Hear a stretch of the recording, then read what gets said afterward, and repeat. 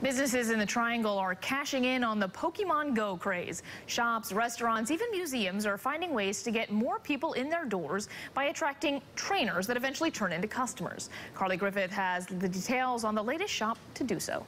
There you go. That's a good boy. It was an afternoon of puppies and Pokemon at Pet Supplies Plus in Raleigh. I just thought it would be a good way to maybe bring in some new customers and get, a group of people together that had similar interests and have a good time. Everyone played Pokemon coming up. We watched the TV shows, and we all wanted to catch Pokemon. So now we kind of have an opportunity to actually do so.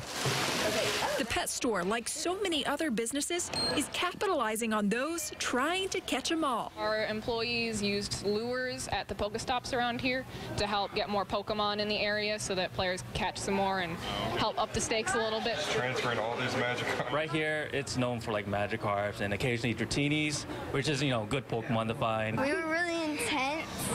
Yeah, and we started running. We screamed in Trader Joe's because we got mad because we ran out of Pokeballs. We were trying to catch a rare one. The event brought in about 20 people. Yeah, wearing a Charmander shirt. Most of them new to the store.